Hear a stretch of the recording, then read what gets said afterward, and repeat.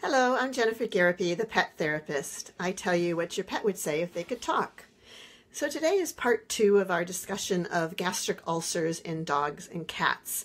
And today what we want to talk about is how do you treat gastric ulcers and how do you prevent them?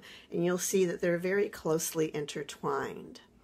So in the last video, you may remember that we talked about ulcers being caused in a lot of cases by something called a Helicobacter infection, which is secondary to the immune system of a cat or a dog's gut being compromised.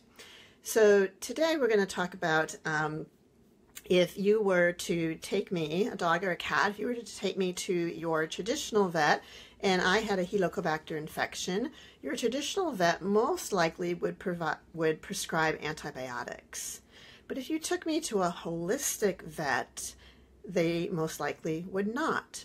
And why not? Well, because they have some other tricks up their sleeves. And what they know is that a Helicobacter infection is really not necessarily something to be feared. It's actually a sign or a symptom of something going on underneath. It's really like a barometer of my immune system. And so it's this opportunistic bacteria that's taken over, and it could be due to too many antacids prescribed to me over time, too many H2 blockers, a biologically incorrect diet, or other meds that your traditional vet has been prescribing.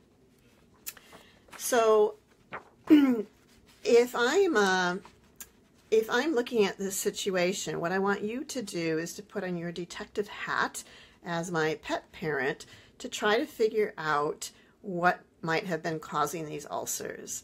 And this is also just an excellent way as a pet parent for you to think about what's in your home and life that could potentially cause ulcers in the future. So the first one is emotional stressors. Have I recently been adopted, especially from a shelter where there's just so much stress on a pet? Do I sit in a crate for 8 hours a day? Or am I constantly being chased, poked, or prodded by a small child or by another dog or cat in the family? Second thing is my diet. Does my diet support my immune system?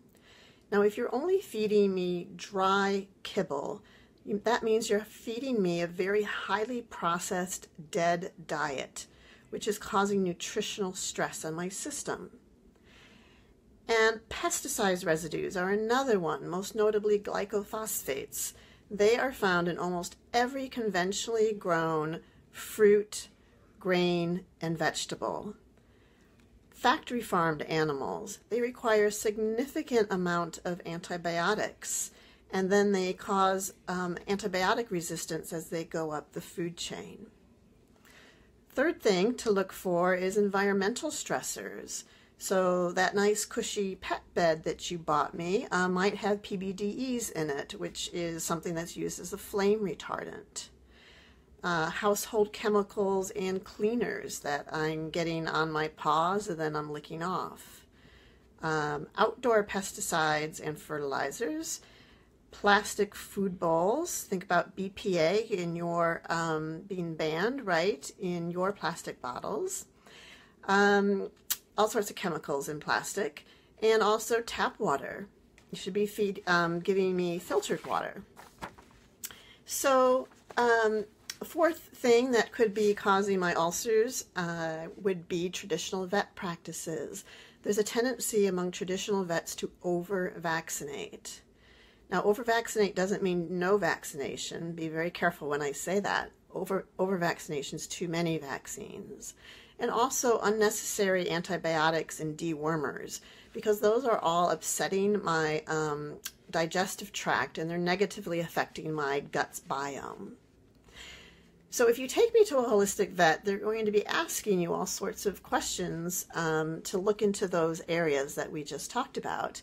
And they're also going to prescribe me things that are not, synthetic drugs. So some examples would be berberine, which is a compound found in plants, or Oregon grapefruit, or bismuth, or deglycerinated licorice, certain forms of aloe, specific strains of probiotics, mastic gum, which is a resin from the mastic tree, and a whole bunch more homeopathic and traditional Chinese medicine remedies. So preventing these ulcers in the future would be to look at all those areas that we discussed. Are you feeding me a species-appropriate, non-GMO organic diet? Are you decreasing the number of toxins in my home and yard? Are you giving me, when I go to the vet, are they giving me the least toxic and the lowest therapeutic dose necessary for whatever ails me? Instead of automatically revaccinating me, are you asking the vet to take a blood sample and do a titer and see what immunity I have left in my system?